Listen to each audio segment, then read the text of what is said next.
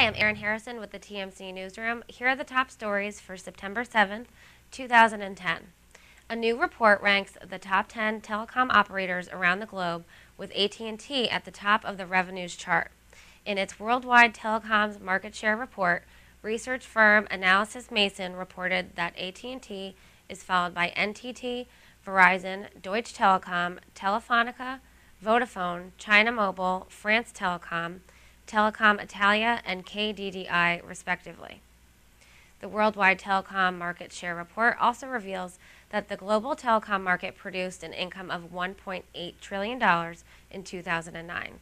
This represents a 1% increase when compared to the income produced in 2008. Some familiar names surface in the list of the top 10 operators by revenue.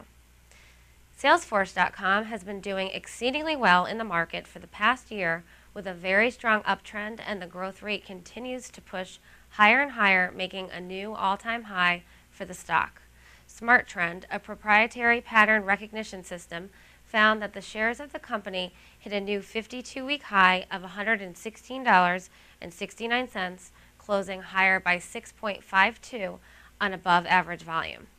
The investors that got in early last year are enjoying a more than 110% gain on their investments, which, despite the overbought state, has only provided a handful of good entry points as the stock moved through its steep uptrend channel. And think you are paying too much for a cup of coffee?